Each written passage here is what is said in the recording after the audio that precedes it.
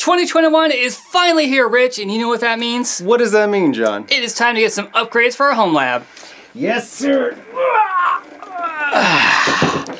Move over, big boy. Welcome, SuperBoi. You get it, John? It's a Supermicro server. In August 2019, we introduced BigBoi to you as our new platform for our virtual infrastructure that run our channel. BigBoi currently runs all the virtual machines we use to store, make, and upload videos to YouTube. We have a virtual machine for the firewall to protect our network, a virtual machine for shipping data between the studio where we shoot the video, then to my place where the editing is done. Our Dell Precision T7600 has been a dedicated and reliable workhorse the entire time, but sadly, it's time to move up and on.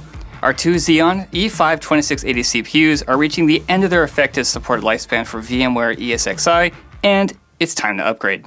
So, new year and new gear. It is time to upgrade the physical infrastructure with the new 4-post rack along with our new host. But before we get through what we're going to replace BigBoi with, let's talk about our requirements. Again, to best plan out the hardware choice, we need to start with defining our needs. First, our new host needs to have enough CPU, RAM, and disk storage to run upwards of 20 or more VMs, containers, and more, and have future space for adding cards. Next, we need to be able to take advantage of older components we already own. This includes compatible SSDs and mechanical hard disks, including some of the storage devices from BigBoi. Third, the hardware inside must have some future-proofing left in it. Because VMware is our virtualization platform of choice, we want to make sure that the procs inside will be supported for at least a few versions released in the future. And last, it needs to be reasonably quiet. BigBoi was a massive improvement over the previous host we had, and we'd like to continue that moving forward. Okay, John, should we show them what we chose for our base chassis? Let's do it. Scouring over eBay, we decided it was time to go back to a rack server over our workstation form factor. After searching, we came across a Supermicro CSE 829U X10 DRU. With 12 3.5-inch drives up front, this beast packs 14-core E5 2680 V4 CPUs running at 2.4 GHz. The fact that this box has 28 total cores means we'll have plenty of space compute in this beast for years to come. This server also includes 4 dedicated 10 gigabit based TNICs, a dedicated integrated lifestyle interface, and enough RAM and PCIe slots for our needs. Delivered to our door, the host cost us a cool $619 USD, worth every penny. All that power aside, however, this server is a bare bones chassis. So outside of those badass CPUs, bare 3.5-inch drive trays, and dual 800-watt power supplies, we are still lacking RAM, storage, and a storage controller for our future disks. So our next task was to secure our storage and storage controller. So back to eBay we went to find a 12 gigabit SAS-capable RAID card to handle the 12-base SAS cage up front. We settled on a Dell H730 1GB 12 gigabits a second PCI Express RAID controller. Having worked on many a Dell R730 hosts in the past, I knew this card was the right fit for our server, and with its 1GB battery-backed write-back cache, I know it'll serve us well. We picked up this card for $155, which is a pricey piece of gear, but very much worth it. It was a compromise between this card and the 2GB cache card version for $100 more, and that felt too steep for us for this build. For large capacity, we're using a few mechanical hard disks we've had lying around the studio. We'll be using a pair of 6TB enterprise SAS disks, a pair of 14TB Western Digital drives we picked up for an absolute steal on Black Friday from Best Buy, and a pair of Samsung 861TB Evo SATA SSDs. In addition to the traditional SATA SAS disks, I also wanted super fast NVMe storage for the VMs that require the fastest access to disks. So I headed to Amazon to pick up a Glowtrends M.2 PCI Express NVMe adapter card and a Samsung Evo 971TB NVMe SSD. The adapter card was $13 and the SSD was $130. The NVMe is natively supported by ESXi and will act as our Tier 1 storage. On to RAM. Unfortunately, since these CPUs are modern, we're out of luck on using our old DDR3 ECC memory that currently resides in BigBoi. So once again, we headed back to the eBays for some RAM. This time we settled on 4 sticks of Samsung 16GB ECC PC4 2133p DDR4 memory for a grand total of 64 gigabytes. This server has room for an absolutely absurd amount of RAM, and the 4 sticks we purchased look anemic inside this host. But on the flip side, we have plenty of room to add RAM in the future as our needs increase and the cost of ECC DDR4 drops down. 4 sticks cost us $160 USD. Okay, let's get all of that gear into this host and get it booted up. You ready, John? Let's do it.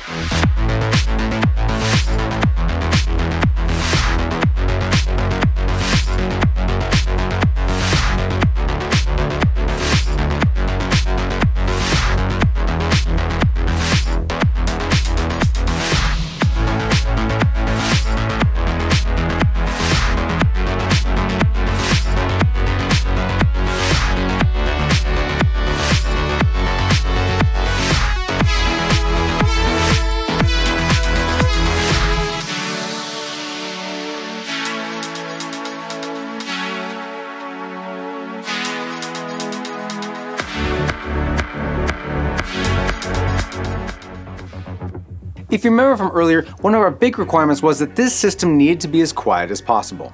Being as this is a server and not a workstation like BigBoi, we need to do something about the noise as rack servers always have high RPM fans.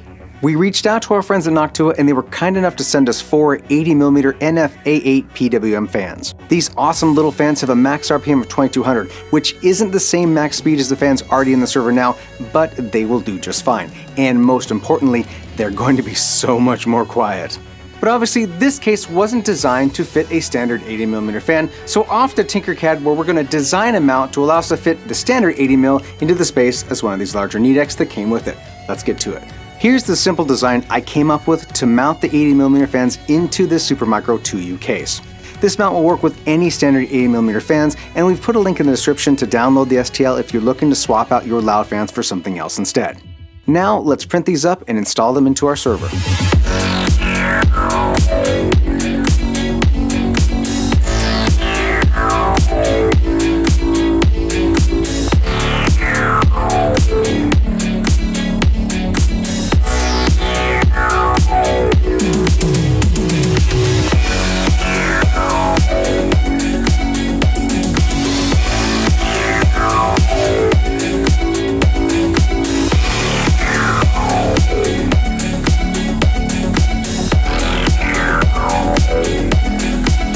Now it's time to fire up the system, make sure everything is healthy, functional, and begin installing the ESXi hypervisor.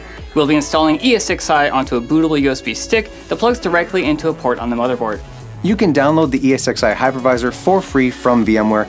Just create an account and download ESXi. We'll put a link in the description below where you can get a copy of it. Our host doesn't have a CD-ROM drive, so we're going to use a tool called Rufus to write that ISO to a bootable USB to install ESXi onto our internal USB stick inside the host. Now we insert our target disk into the internal USB port on the host, insert the install USB stick in the back, start the host up, and boot off the install USB stick and begin installing ESXi. We'll just follow the prompts of the installation and target the internal USB stick as our installation location. Once the installation is completed, reboot the host and you're ready to get working with your VMs. Once we reboot the system, set the root password, and get it on our LAN, then we'll set up our data stores as we defined and move our running VMs from our old host to the new one. Now that everything is up and running, we need to build our 4-post server rack and get the server racked up, cabled, and ready to go.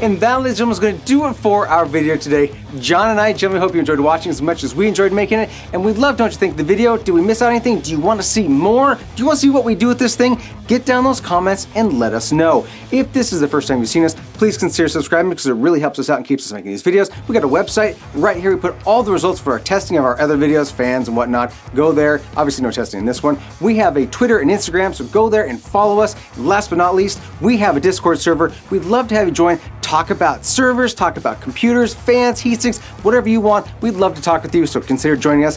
Thank you for watching, and we will see you again soon.